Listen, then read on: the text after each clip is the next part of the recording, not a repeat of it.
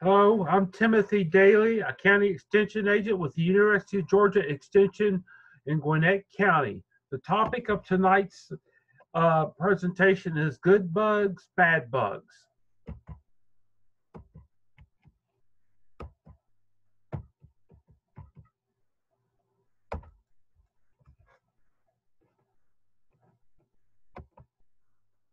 Most insects are the most numerous animals on Earth and the most numerous organisms next to microbes.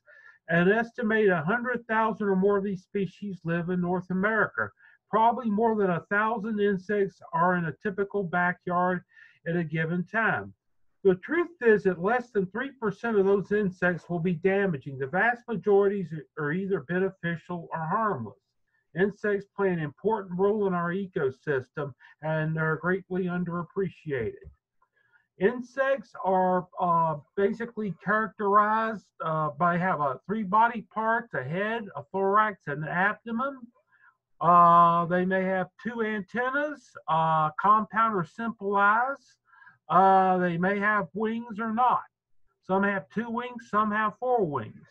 And they undergo the exoskeleton, their skeletons on the outside, and they go through growth stages called molting. There are two forms of insect growth development. There's incomplete metamorphosis, where the juvenile resembles a miniature adult, and there's which is true of what they call true bugs, roaches, grasshoppers, crickets, and insects like that. And then there's complete metamorphosis. That's where it hatches from an egg and the juvenile form, and then it's a crawler or a larval stage, like a caterpillar, and it undergoes pupation, and then there's an adult. Butterflies, moths, flies, mosquitoes, beetles, hornets, yellow jackets, bees, and ants uh, undergo complete metamorphosis. We're going to discuss both beneficial and harmful insects, but just to let you know that they are beneficial, but most of them are beneficials, but there are some that are harmful, and we'll cover them first, and then we'll get through the beneficial and go to where they really benefit us. And we'll cover numerous pests. They transmit diseases of humans, domestic animals, and plants, are nuisance pests in and around the home, feed on crop and amenity, turf and ornamental plants. They sometimes can cause problems, but most, remember, 97% or more are harmless. Probably one of the most well-known troublesome insect are the mosquitoes. There's an example of a common one we have in our area, the Asian tiger mosquitoes. There are many different species. They're troublesome because they transmit diseases. They're probably the most insect causing the most harm and death in the world. They transmit diseases such as malaria, yellow fever, dengue fever, Zika, chikungunya, several forms of encephalitis, and so forth. Um, Besides transmitting diseases, they can just be a general nuisance. There's male and female insects. What you're seeing here is actually a picture of a male insect, a mosquito, and that it has those kind of plumose antennas. Males do not bite people, they feed on nectar. Females don't feed on nectar as well, and only bite to have a blood meal in order to provide nutrients for their eggs. And mosquitoes, for control around the home, it's best to get rid of, I call it tip and toss, get rid of water sources, clean your gutters out. Fogging can sometimes help with insecticides, but that only lasts temporary. Applying insect repellents with the chemical DEET in it are some ways to mitigate mosquitoes. This one, if you have pets, you're familiar with fleas. Cats and dogs. This is a cat flea. Animals, the fleas, they bite and infest animals, and they can bite people if they're hungry enough. Uh, If you have problems with fleas in your home with animals, first of all, have the animal treated with some form of medication, a flea collar, vacuum the house thoroughly. There are insecticides that can be used indoors to reduce flea problems, growth regulator type of insecticides that disrupt their growing pattern, and applying an insecticide around the perimeter of your home and yard if necessary. Fleas, if you're familiar with the Black Plague of the 14th century, it was because people were living with rats and the fleas would bite the people from the rats, and they got an infestation came in from the Middle East, and that's how the disease was spread, the bacterial disease. Get rid of the rats, you get rid of the fleas, and get rid of the disease. And that disease is still problematic in some parts of the world today, but not in the United States. House flies, I think we're all familiar with these. They're just a nuisance. They're dirty. They spread germs around, and they get indoors.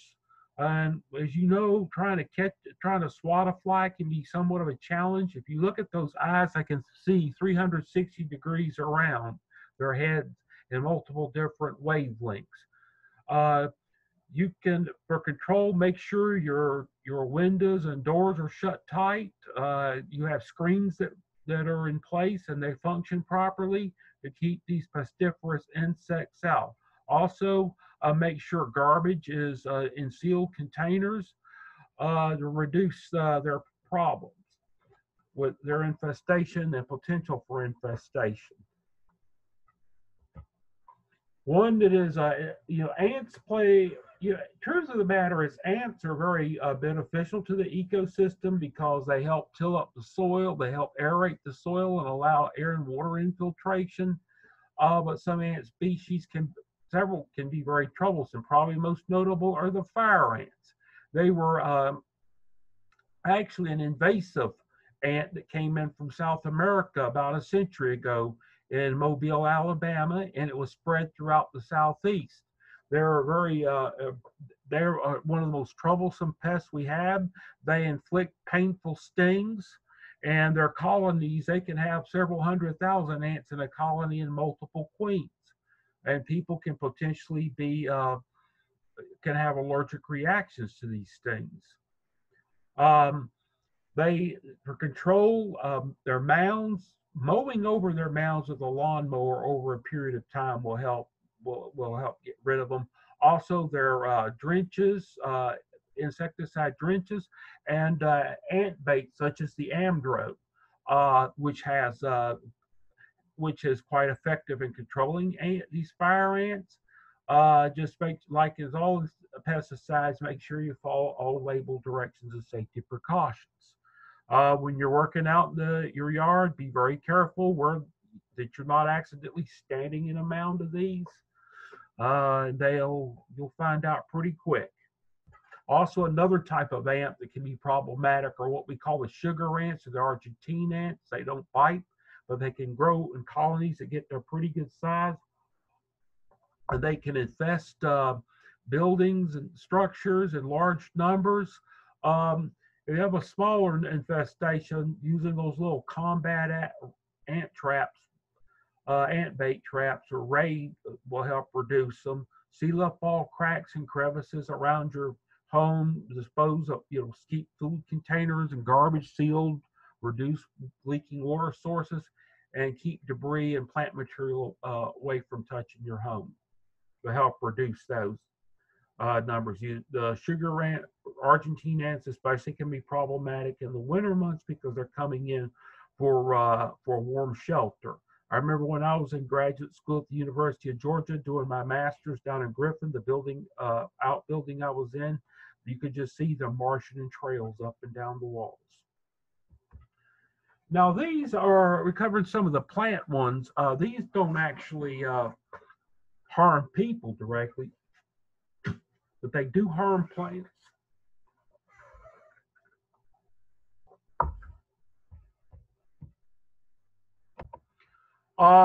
Sometimes they're called plant lice. They're maybe a few millimeters long. There's many different types. These are what we call green peach aphids that get on a lot of things. Um, they have pure-sucking mouth parts. They can spread plant diseases, and can sometimes they particularly like fresh new growth. They can distort plant foliage. They also secrete this honeydew that causes the growth of a black sooty mold, such as these here on these crepe myrtles. And aphids, yes, they can be problematic, but we're learning a little bit about how certain beneficial insects can keep aphids under control. White flies are related to aphids. They're not flies, but they're in what we call true bugs, like the aphids. Pure sucking mouth parts. They're especially problematic of sweet potatoes. They can be on gardenias and problematic. There's a species that's causing a lot of problem in the cotton crop, and can definitely be a nuisance as well. And they too secrete a honeydew that can cause black sooty mold to grow. A close relative are the mealybugs. These are they sort of have this little cottony, powdery substance on them. They can be problematic, in particular on houseplants. They're the most common houseplant pests there are, and they, yes, definitely can be problematic. For controlling these type of insects, there's what we call insect killing soap or insecticidal soaps. Safer's one brand of it. To get rid of these things, spraying that is considered organic. It has it's basically formulated. It's similar to dishwashing detergent, but is formulated specifically to kill insects. Do not use this on dishwashing detergent. Don't use that on plants because that could possibly harm plants. But this is one of the best to control these type of soft-bodied insects. Lace bugs get on azaleas. They have pure-sucking mouth parts. They're on the underside of the leaves. They suck the juices out of the plant. You can see their droppings there. And they get on azaleas, but they also can get on pyracantha, sycamore trees, and lantana. Those are different species of lace bugs specific to those plants. They don't harm the plants, but they will cause the foliage to discolor. This is an example of some azaleas that have a lot of lace bugs. It's best to control, they need to be controlled earlier in the season. As you can see in this, the new leaves that are coming out are not infested. It's just the older leaves. And that's when control measures with insecticides that can help keep them under control. And that'll help improve the appearance of azaleas. One thing, azaleas in particular, they prefer shady, semi-shade environments, and if they're grown in full sun, they're more likely to suffer as a result of lace bugs because they're in an environment where they're stressed. Where in semi-shady or shady environments, they're not as the lace bugs are generally not as problematic. Flea beetles are a problem on what we call the solanaceous vegetables, tomatoes, potatoes, peppers, eggplant, especially eggplant. They chew holes in the leaves, and there's several different types of them. And they call them flea beetles. They're beetles, not fleas, but they can jump like fleas. You can see their hind legs are a little bit like fleas, like that picture I showed you, and they can jump. They like if you have an infestation of them, like eggplant especially has a problem with them. Sevin dust that can be used is pretty effective in controlling flea beetles. Squash bugs, pure-sucking mouth parts. They get into squash, as you can see one here laying eggs. They definitely can build up to numbers. There's various insecticides that you can use. You also can smush them If you see the eggs, smash them on the leaves. You see the little, it's pretty obvious. They do become problematic on squash. They can also bother cucumbers, pumpkins, and cantaloupes as well, the cucurbits. Army worms, well, they are a problem on particularly turf grass. They can be a problem on corn and a variety of other plant material. There's several different types. There's true army worms, fall army worms. I know when I did graduate work with corn, entomology on corn, this was one of the subjects we were looking at, although this is not a, this is more problem, this one is more problematic on turf.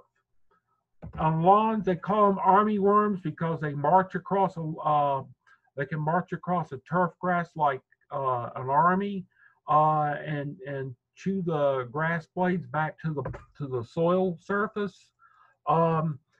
Some years they can build up in very large numbers. It appears the ground is moving, some people would say. Here's a picture of a pasture.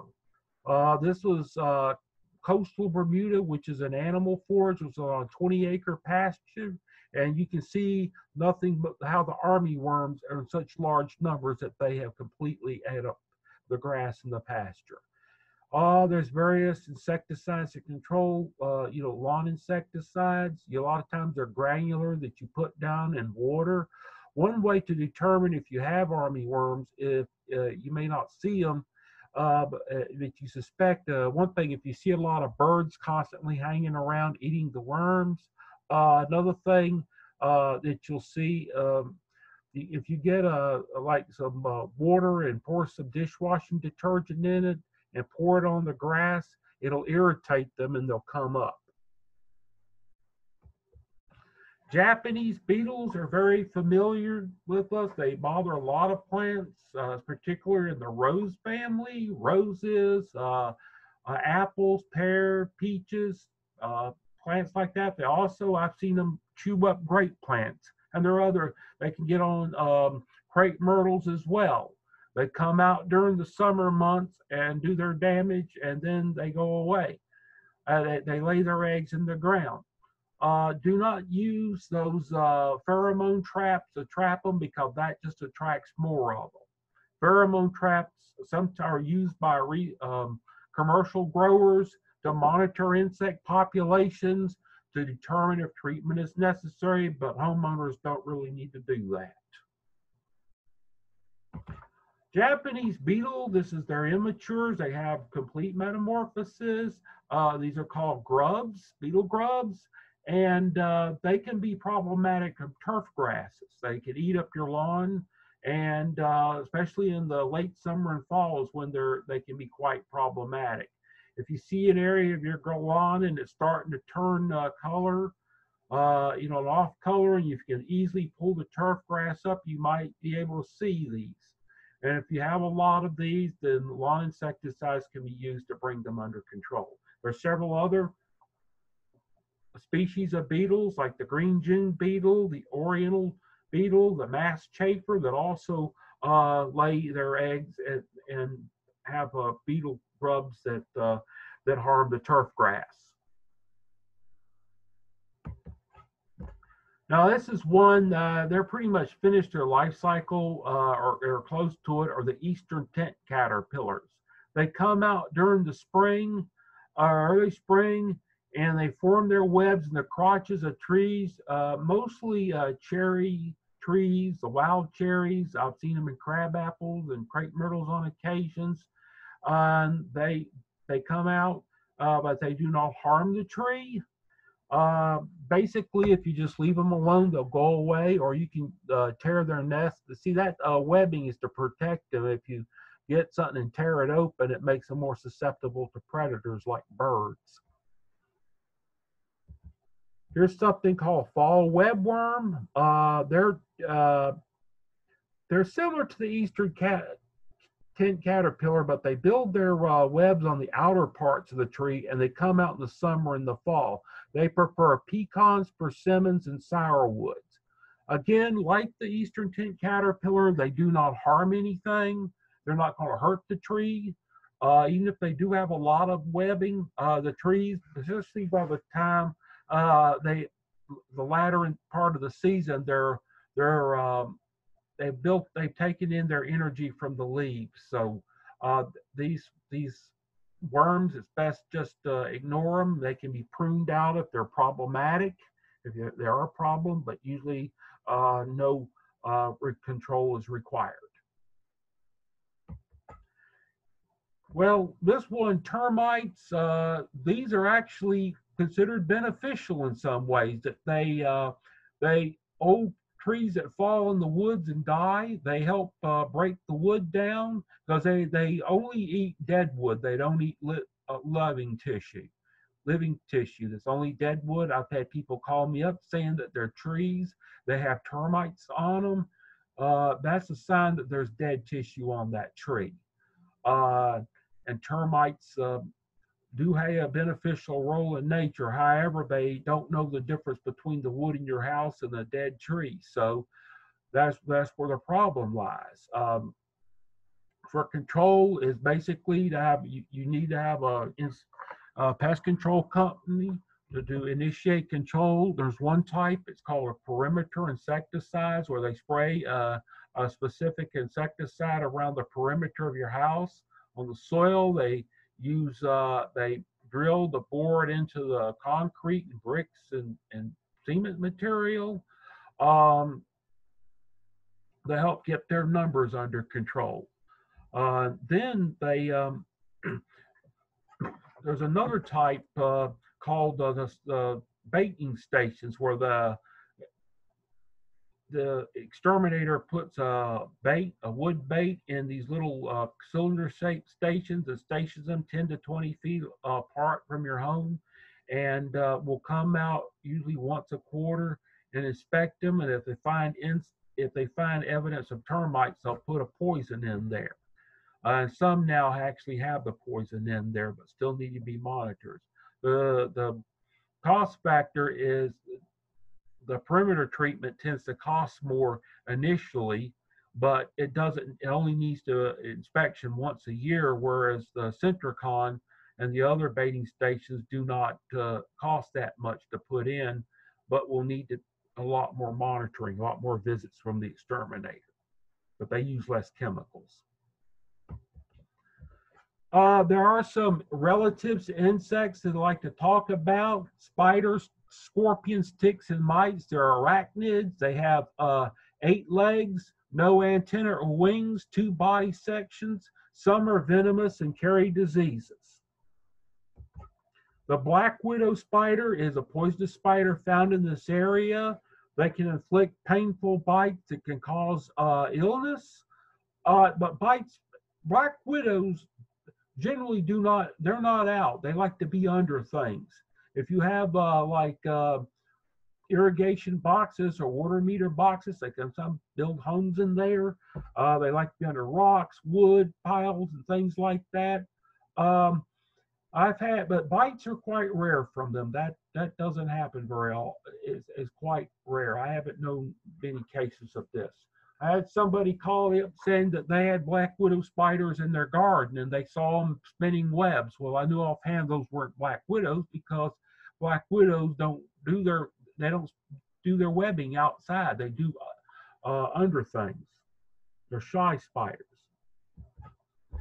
Another poisonous spider is the brown recluse spider. It inflicts a bite that causes death or necrosis of skin tissue, and secondary bacterial infections can occur and can create some serious problems. But the truth of the matter is, in Georgia, these are not common. They're more common in the north and west of here. There's some of the northwestern part of the state, you'll see more.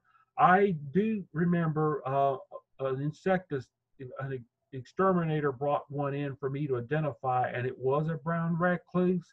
Out of my 14 years extension, that was the only one that I had, and it was found in a house where people had brought some furniture back from the Midwest. So they're really not. But even in further west of here, these are kind of people sometimes have a false perception of them that they're constantly out biting people. Well, they really don't. Bites are not common from these spiders. You hear that name, brown recluse? They like to be hidden and under things. They're not out. They just bite as a defensive reaction. See, it's like people worry about snake bites. We're not food for these animals, these organisms. The spiders, they eat insects and other spiders. So that's only bitten as a defensive. Now here's a good spider. This is not a poisonous one. I emphasize this is one of the good guys. This is a golden orb silkweaver spider. Quite common in our gardens in the summer. They spin beautiful webs, or they have attractive colors. They catch bugs, but they don't harm people. So if you see this, do not be concerned. Now there's an invasive one that's come into the state a few years back called a Joro spider. Came from Asia. It can grow up to be 4 inches long. It's black, yellow, and a red color.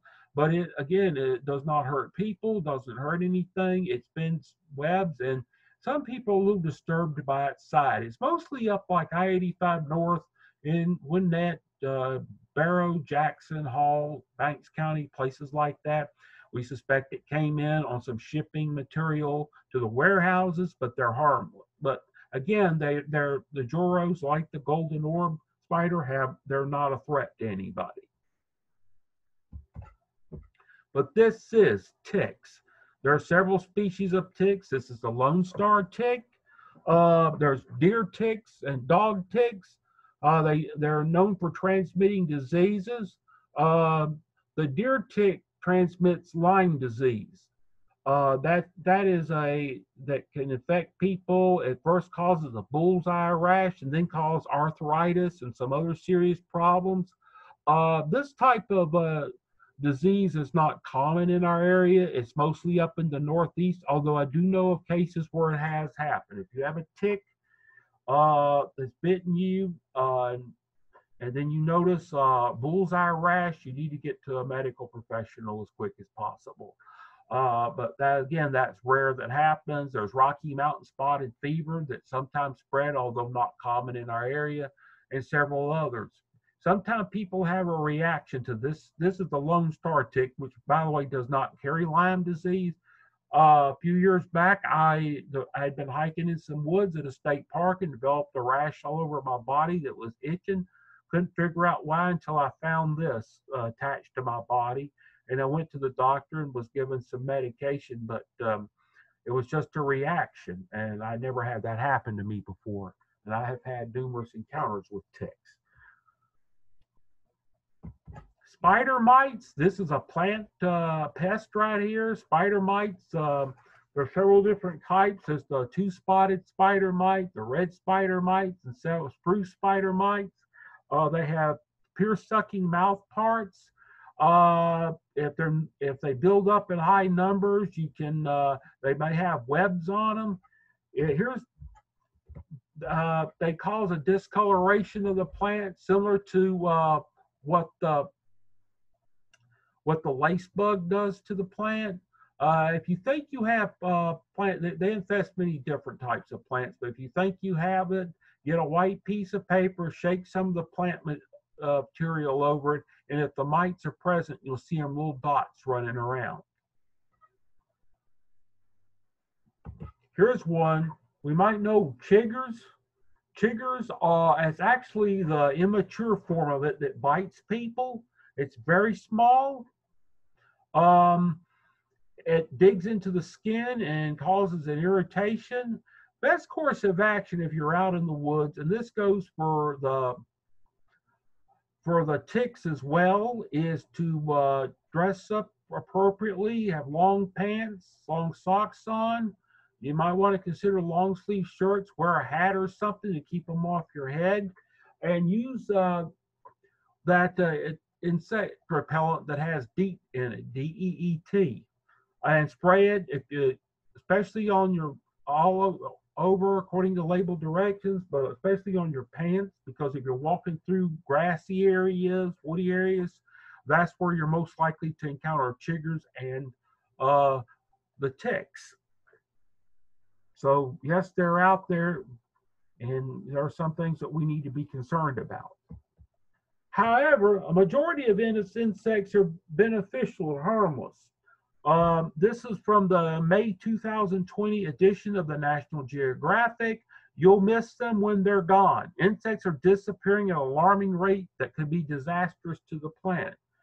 So, yeah, I know we just talked about harmful insects, but remember, there's only a few of them, and most are beneficial or just harmless. Benefit and value of insects: they pollinate most fruits and vegetables. Um, so much of their insects provide that for our fruit trees, our vegetables. There are some plants that are what we call are wind pollinated, like corn, wheat, barley. A lot of trees, some trees like birch, willow, hickory, oak, pine trees. Those are the ones that cause the allergies. And because they produce such copious amounts of pollen that they're pollinated, they have to produce so much in order to get pollen. But insect pollinators rarely, if ever, cause allergy. They're also a food source for birds, fish, animals, snakes, frogs, and even in some cases, people. They destroy injurious insects. They're beneficial insects, and spiders, which are not insects, can be beneficial. They produce honey, wax, shellac, silk, and other products. They decompose and recycle dead plant and animal matter.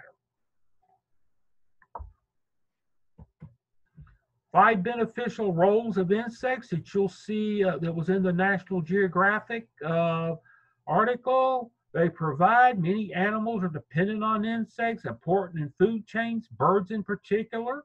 They particularly eat the caterpillars and other things. Decomposer, waste-eating insects releasing nutrients in the environment. Our friends the termites do that. Pest control, predatory and parasitic insects consume harmful insects. Their activities reduce the need for pesticides. Pollinators, again, a majority of plants, particularly crop plants, depend on insects for pollinating. Soil engineers, termites, ants, and other insects are able to transform the soil in hot, dry climates. Their activity aerates the soil, helping it to retain water and nutrients. Lacewings, you can see these, especially at night. You can see them flying around lights at night. The adults do not consume food. However, their larval form, sometimes called antlion, is a voracious feeder on soft-bodied insects like aphids. And as one form of biological control, as you see, a lot of these biological controls, they control these soft-bodied insects and caterpillars, but as well as other insects. Lady beetles are probably the most well-known. There's several species of them. They're both the adult and the larval forms eat insects. This right here is a multicolor Asian lady beetle that was brought into this country years ago to control the pecan aphids, and it does a good job of that. However, when the weather gets cold, it likes to come into your home. This is the one that can be a nuisance at times, but it doesn't hurt people. They are prolific. This is a immature form of the lady beetle eating aphids. Some people would say, what if I bought, you see these lady beetles for sale, you get a big container of them and release them into the environment, they're just going to fly and disperse as they normally do. So as control, they're really not buying them and releasing them, really doesn't do that much. However, in greenhouse environments, they're very efficient. I know at Gwinnett Tech, they use them in their greenhouses, and for conservatories, use them. I've heard of cases of indoor plants using them. People in large, like the Mall of Americas in Minnesota, they had a mealybug problem, and they released lady beetles to help control them. But a controlled environment, they do well, but not out. Releasing them out in the wild isn't really going to improve anything. They have natural populations. The problem is sometimes you may have 1,000 aphids and only 10 lady beetles. So as biological control, they do pretty good, these organisms, but they can't get them all, but they can reduce their numbers. Big-eyed bugs, this is another one, very beneficial, especially in row crops like corn and cotton. It has pure sucking mouth parts. This is a relative, the minute parrot bug or Orius, feasting on an aphid. They also go after caterpillar pests sometimes. This one is very small, only a few millimeters long. A braconid wasp, there's many different species of braconid wasps and related wasps. These are very small wasps that don't sting people. In fact, these are so small you can't hardly see them. But they're out there, and they're parasitized like this tomato hornworm here. What has happened is a braconid wasp is parasitized, and those are the cocoons of the immature cocoons of the wasp on the body of the caterpillar. They're very beneficial to have around, and they help control. Syrphid flies are another. These are actually flies. They're not bees. Some people call them bee flies because they look like bees, but they're flies. And they too consume these insects. This is a syrphid fly larva going after an aphid. So that's one thing, is that using insecticides, they have to be careful, because in some cases harming these beneficials can cause a secondary outbreak. Down in Savannah, there's they've done all that spraying for mosquitoes of the chemical malathion, and there's I didn't cover them, but there's a scale insects. One is called an Oculcania scale. It has become more problematic on those live oaks because it's killed a lot of the spray and has harmed some of these natural enemies that I've been showing here that'll help control those insects. Ground beetles, they're predators on the ground. They're active at night. You may see them crawling around. They're very beneficial. They don't cause any problems, although they may, unless they wander into your house. If they do, there's what we call occasional invaders. It just lost its way. You see a lot of these out there. They're beneficial. They'll eat army worms and other pests on the ground. There's another picture of another predatory ground beetle. Spring Dumbledore beetles. This is actually a type of what we call dung beetles. This particular, like let's say in cow pastures where they have a lot of cow manure, these will help get rid of the manure. They use it for food, to lay eggs in. You can sometimes see them rolling it up into a ball and rolling it away to their nest. So they do. These are a class of what we call the scarab beetles. That's also where the Japanese beetles are in that class. The Hercules and rhinoceros beetles are also in that class as well, or I should say that family.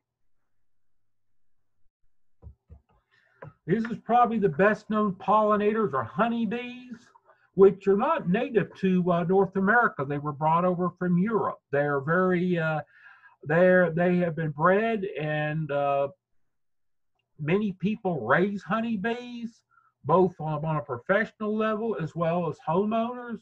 I wish I would like to do that. I just, as of right now, don't have the time to put into it. Maybe one day. Bees are easy. I mean, there's a lot of work involved, but a lot of benefits. They are pollinators, and their areas, they play an important role in pollinating, especially our fruit trees and vegetables. When these fruit trees are in bloom,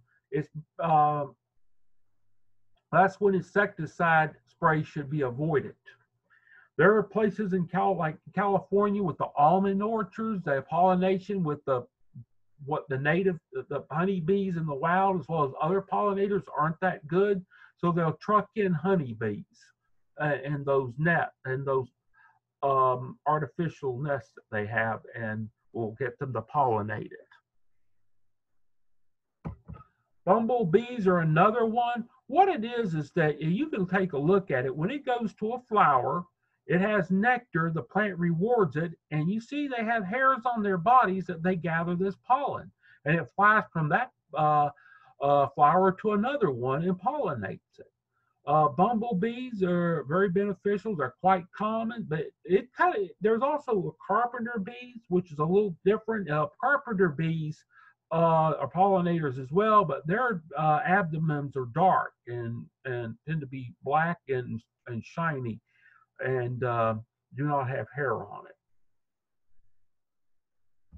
Mason bees are very good pollinators. They're very small, but they're beneficial. And some people have these little mason bee or shelters or mason bee hotels, as they're called. You can see on the left one going into it, a shelter, a little cylinder shape. There's many different types out there that you can purchase, and they'll build their nests in there and pollinate your garden. Now, we're going to talk about some of our butterflies that do help in pollinating. The most famous and well-known are monarchs, and they feed on certain species of milkweed. Milkweed, and this is true of both the caterpillar and the adult. They sequester the toxins out of this. It's a poisonous plant, poisonous to us, but not to them. And so if a bird or some other predator tries to eat them, it'll cause a reaction, and they'll spit the insect back out. There are other butterflies that will mimic, that have evolved to look kind of like monarchs that deter predators. Tiger swallowtail is common around here. It likes to lay its eggs on fennel, dill, and parsley, and plants like that. And attractive butterflies. Here are some plants that attract beneficial insects: the Queen Anne's lace, yarrow, sweet clover, sweet alyssum, buckwheat, dill, fennel, coneflower, and coreopsis. This will attract your beneficial insects. There's a garden with them. I plant a mix of flowers and herbs: Queen Anne's lace, yarrow, fennel, dill, and pentas. And that's my contact information. I can be called or emailed if you have questions or anything. Any questions? Type in the chat box.